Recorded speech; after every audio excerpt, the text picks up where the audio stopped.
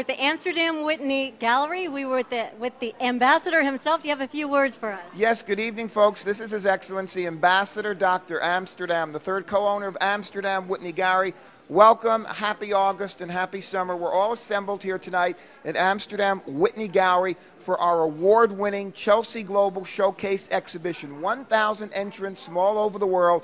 Only 30 museum-caliber, museum-formed contemporary master artists were selected. Some of the finest artists in the world. Multiple mediums, genres. They're really superb. And I'm going to turn everything over to my beautiful wife, who's going to take it from here. Ruthie Tucker, she's the owner, executive director, and curator of Amsterdam Whitney Gallery. I pass on to my better half, please. Good evening, and I'd like to thank Kristal Hart so much, and welcome, Kristal, to Amsterdam Whitney Gallery's Chelsea Global Showcase award-winning exhibition. Amsterdam Whitney Gallery is located on 25th Street between 10th and 11th Avenue in the epicenter of Chelsea, the international art district of the world. We're with Joyce Bailey. Now, Joyce, where are you from? I'm from Estero, Florida. That's between Naples and Fort Myers, for those who are not up on their geography. Tell us about this painting. What's its name?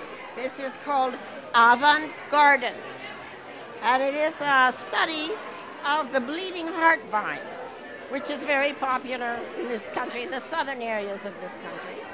And the way explain what the bleeding heart vine. Tell me a little bit about that. Bleeding heart vine, it's a multiple blossom that drops down a lot of flowers, and this doesn't look like it at all. It just inspired an abstract version of it to entertain my collectors, who are the most important people in my business.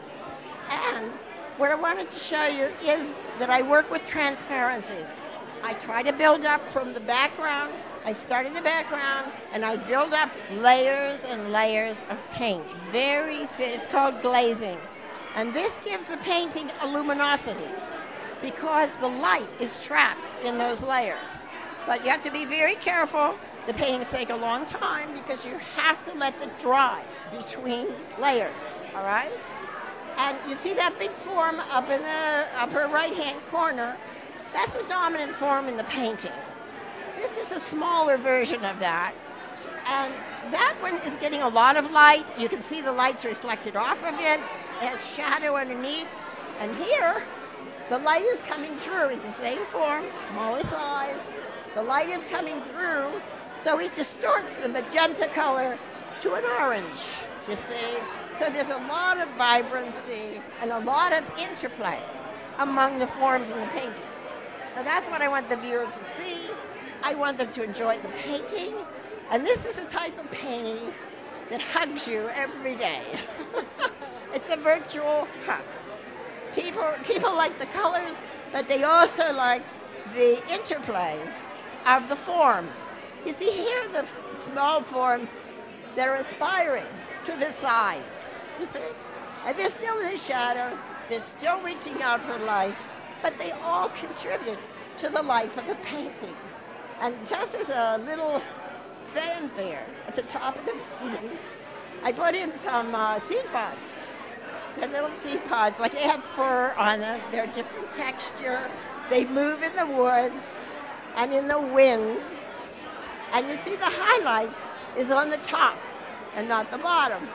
So that means the light is coming down, flooding over the top of these very soft seed pods. Light's very important to you. Absolutely, because that changes the color.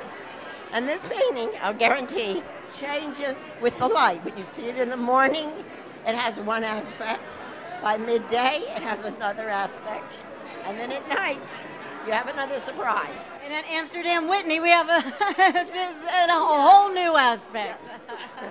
Thank you, Kristal. You're just great.